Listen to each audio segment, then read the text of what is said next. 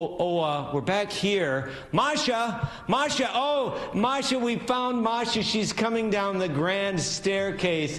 Oh my goodness. So, Masha, tell everybody where we are right now. Sure. We are standing in Glenview, the 1877 Gilded Age home that was originally commissioned by the Trevor family. And it's part of the museum. Yes, it's the core of the museum. But they shot the part of the Gilded Age here. Did they have to change much?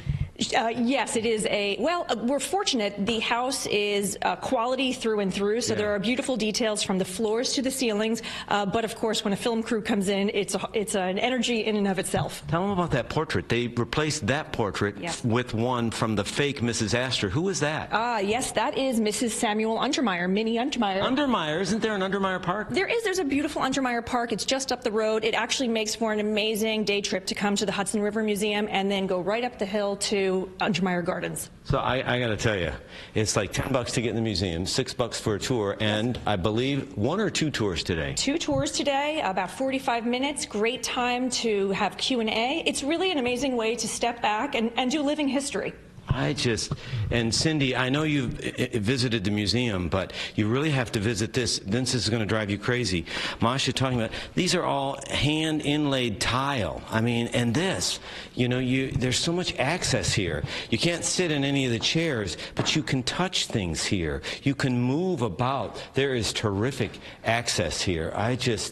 Masha, I love this. Thank you. We are very proud of it. As I said, it's the care and the quality pulses through the entire home, and it's really a wonderful opportunity to experience history in a way unlike any textbook, for sure. Hey, business side too. HBO had to pay for this, right?